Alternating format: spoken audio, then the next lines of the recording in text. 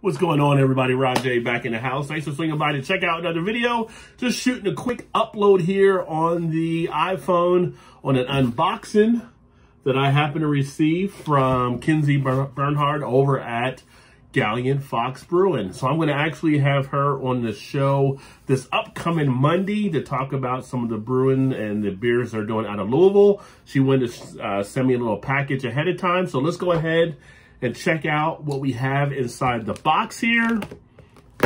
Looking forward to seeing what is included. And I told her, you know, you didn't have to send anything, just to get you on here would be great. But very appreciative that she wanted to reach out with something as well.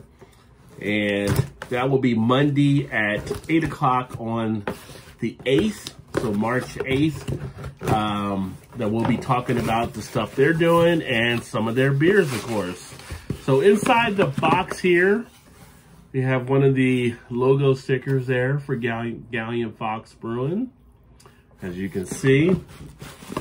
Also, we've got a couple of the coasters here as well. It's a nice looking logo. And then we also have a couple of the beers here. And I'm going to actually look to probably have these on when I have her on the show. Let's see if they are the same beer or not. Get out his bubble wrap.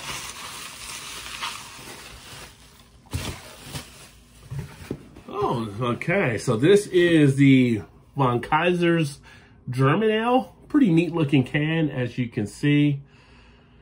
It has like the old Punch-Out type logo, the old 8-bit. So that's kind of cool. 5.1% ABV there on the beer. And let's see if they give me anything else here. German ale brewed with noble hops. So that's the details there. 16-ounce can.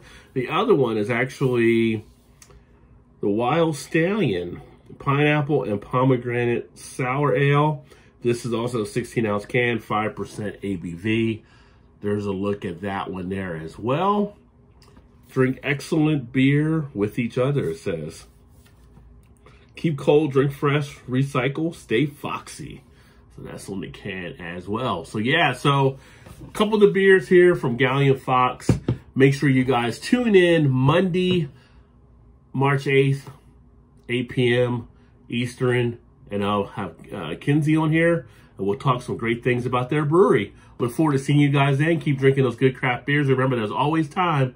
Get your beer on. Cheers, everybody.